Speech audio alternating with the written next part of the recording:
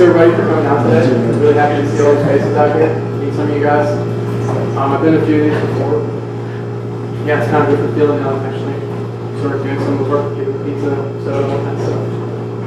So I'm a developer here at Hull, as Mike said. I'm actually working on iOS, but I've always kind of loved JavaScript, did a lot of it in the past. So I love coming to these meetups, talking about it, hearing from all of you about JavaScript. I'm going to talk about a project that I call Clojalyzer. I did about a year ago. So I'm going to start off with a quick demo. And basically, Clojalyzer is a single-page web app. And with it, you can access Clojure files. By the way, so who all has used Clojure here? Okay. I'll ask questions for who likes it, who doesn't like it. I thought I did after the presentation. Cool. You missed the last one's presentation. No, I was here. Oh, yeah. Yeah, so cool. All right. Clojure is a list for those of you who didn't hear. Joe, at Joe's awesome presentation last week.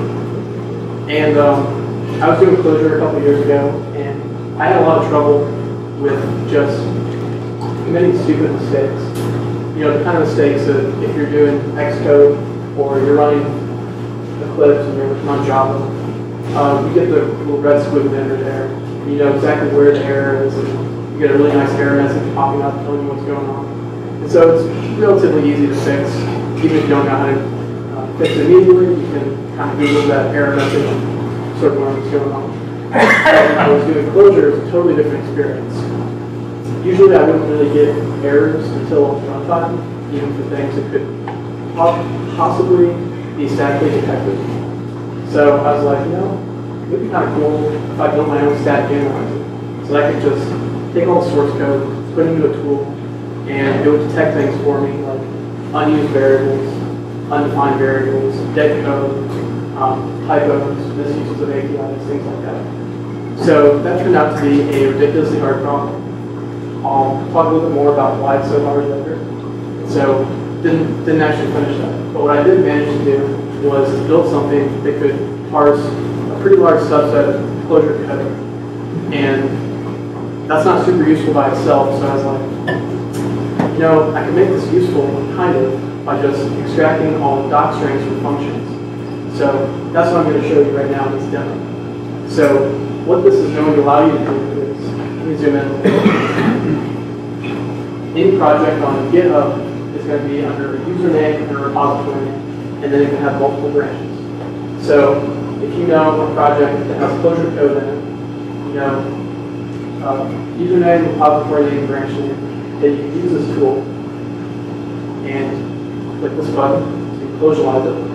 That's going to use a GitHub API, find all the Clojure files in that repository or on that branch, and then you can just select the file, and it's going to find all the functions for you, pull out their doc strings.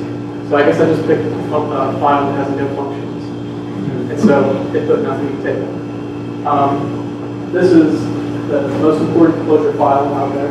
This is the actual Clojure repository that's used to implement the Clojure language, created by Rich Hickey. And this core.clojure file is about 8,000 lines or something like that. And you can go through and you can see all the functions along with their doc strings, and then this column in the middle, this is the line number. So as you guys can see, first of all, I suck at design. Second, you can see my table goes off the red side of the page, so that's also not too good. It looks ugly, whatever. Sorry, I'm not really good at running. Really, I'd like to write back-end tools, command line tools, that kind of thing. So this was really fun to do. I'm sorry that it looks so ugly. So yeah, this is my demo for you. Are there any questions about that? Because next I'm going to talk about kind of how I built it. Yeah. Do you appreciate editors more? Yeah. Doing that kind of subproject. By editors, you mean like Xcode clips? Yeah, saving that fills up errors that unused variables. Yeah, definitely. It really sucks to find out that you spelled variable name wrong. Find that out at runtime. I mean, obviously, in some languages you can detect that, some you can't really. Only 100% of you. In Clojure, you can't. necessarily, but you can do kind of fuzzy. You get it right 99% of the time, 95% of the time, and that would be useful. Yeah. And put it with cursive again. With what? Cursive, the project one. No, I haven't. It actually does static analysis of the. Sweet. Yeah. Yeah, it's pretty awesome. Yeah, definitely gonna try that out. It's really fun. It's fast, but Yeah. Yeah. so So what's next one? yeah. So that's actually a good segue into what I'm going to kind of talk about for the rest of this. Hopefully it won't be too long. Just kind of give you an idea of what I was thinking about when I was building this and how I built it. So I'll just talk about a couple of things you see in Clojure code. I pulled this out of the main Clojure repository. So can I zoom in?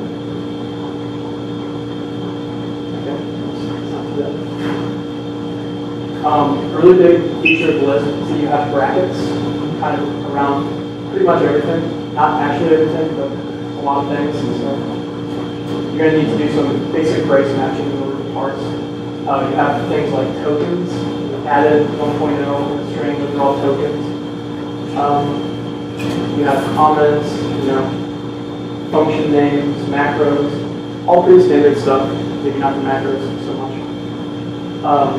That stuff is relatively straightforward to parse, but things that are much less straightforward to parse are reader macros. I have a list of this stuff.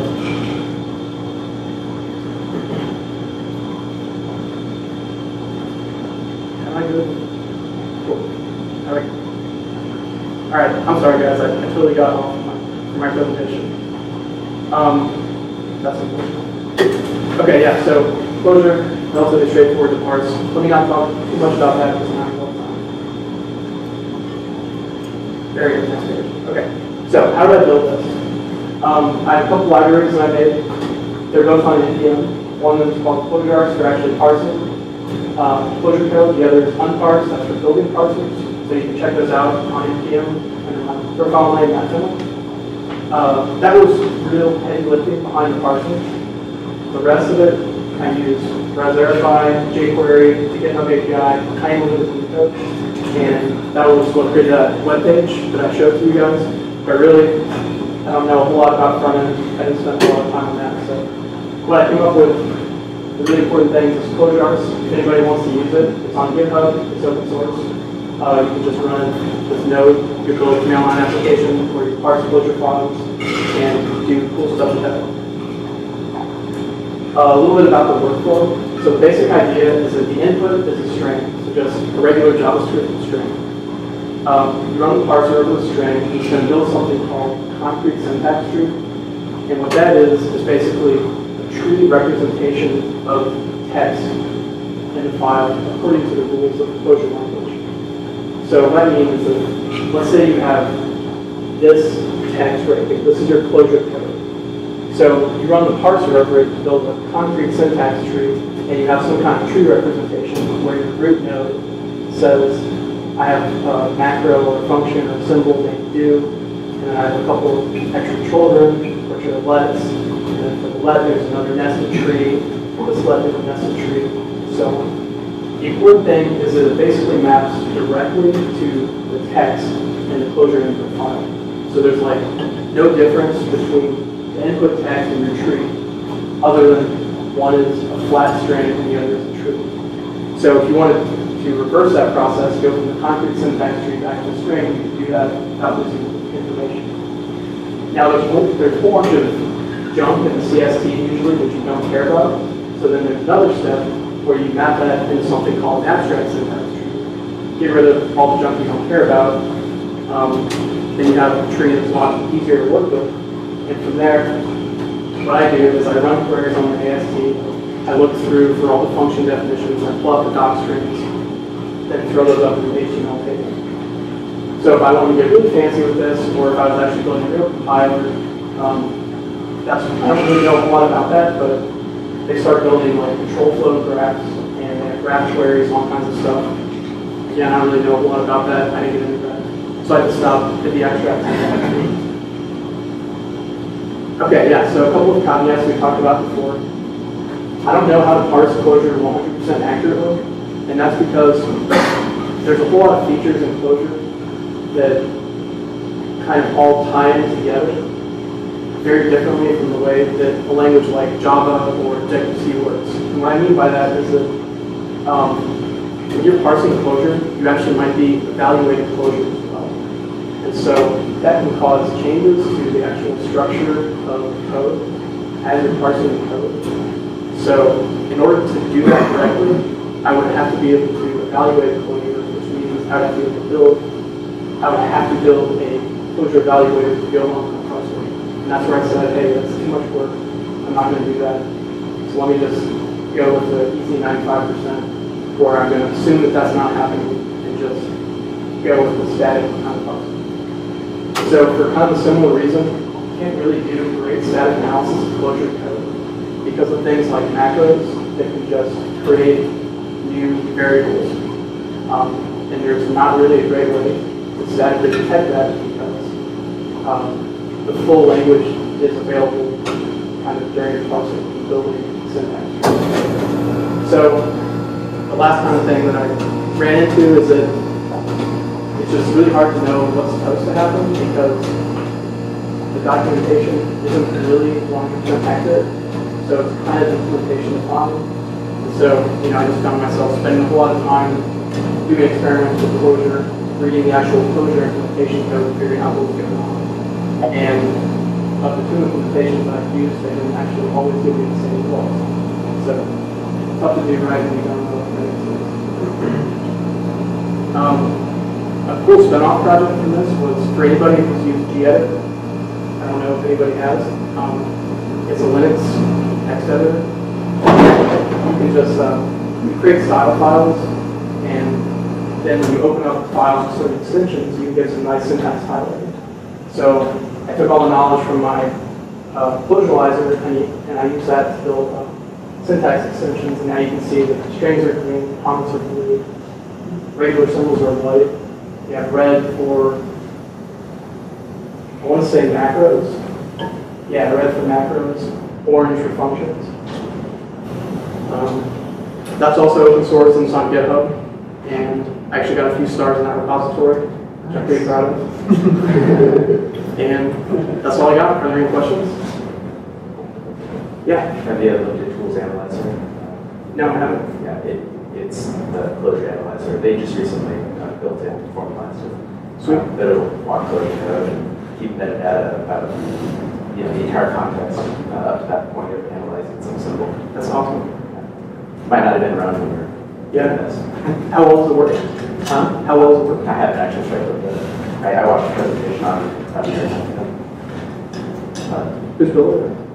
It's built by Fenwick. Sweet. It's in-house. Yeah, definitely check it out. So did you write all of, assuming from the NPM, the fact that they ran NPM module, all of it in JS, did you consider writing any of it in Clojure? Yeah, but I really wanted to learn how Node worked. Oh, sure. So that was really what I was going for. It was great. I was able to learn JavaScript and Clojure kind of at the same time. But obviously, since I was writing in JavaScript, that means I learned things about JavaScript tools that I didn't learn about Clojure tools, which is a little bit unfortunate because now I don't really know much about Clojure tools. Makes sense. Which is ironic because you wrote a Clojure tool. Yeah. Yeah. So, like, what kind of tools in JavaScript did you use to lex and parse? Like, is it like regular expressions or? Yeah, so I built a library for parser combinators. Okay. And that's the unparse.js library that's on NPM. And what's really cool about that is that you can build parsers that are very easy to interact with. So, if you go into the REPL in Node, and you import a module that defines a parser, and you can just play around with it, give it different data, see what happens. So for me, it's way more fun and easy to develop a parser when you have an actual object that you can mess with than if you think about something like Antler or Bison or whatever those tools are called, where you put in some grammar, they automatically generate a parser for you, and then the output is an error. So yeah, it's just you can play with it at any level because you have a parser for a single character, you have a parser for a single token, you have a parser for a form that has like square brackets or whatever. And each of those you can test and interact with independently. So it's kind of like a cipher, like you could parse a cipher with it, essentially, if you wrote rules in the same way. I don't know what a cipher is. Like code, like encrypted language or something like that. Yeah. Essentially, you could just, it takes any family combination or anything of string and just basically that parses it out. Yeah, I mean, if you have a grammar that you can use to build your parser with. Cool. So it turned out to be like 500, 600 lines of code or something for the parser, which is, it's not too bad. And it's all JavaScript, so it's just JavaScript objects. It's a module, so you just import it into a different module. Then you have objects to mess around with. They have a parse method where you pass in a string, and off you go. So, did you have any previous experience running parsers, or did you just decide, you know what, I want to learn how to parse a language and go for it? Yeah, I had some more experience, so otherwise I probably would have embarked on that project. So I had a good idea of how I wanted to structure things, but I never encountered something as complicated as Clojure before, so that really made me rethink some assumptions as I was doing that, and really wondering, how can I deal with needing to evaluate things during the parsing? And I didn't really have good answers, so I just called and said, I'm not going to do it. Fair enough. Do you have any recommendations for someone who is wanting to understand how parsers work in general? I would say definitely go with the parser combinator library, just because you can get down really, really, really simple parsers and understand how they work, and then use that to build more complicated parsers. Don't really worry about a tool until you've been able to mess around with very basic parsers and see how they work, see how they fail, how you can deal with errors from them.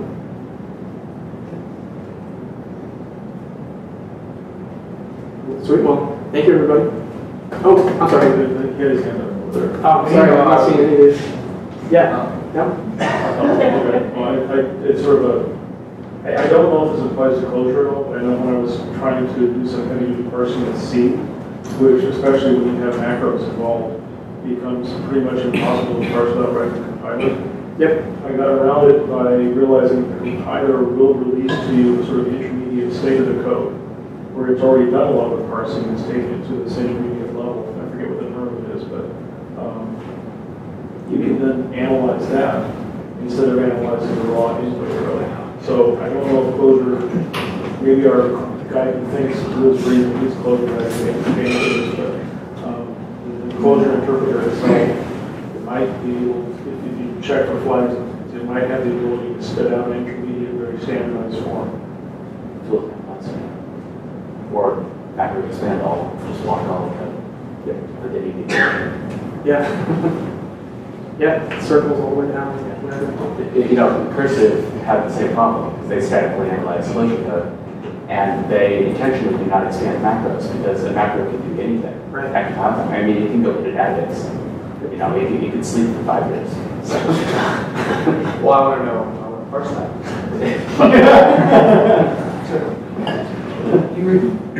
I just want to check, while you're talking, you're saying that Clojure is Lisp, or is very much like Lisp? It is Lisp. It is a Lisp backlog.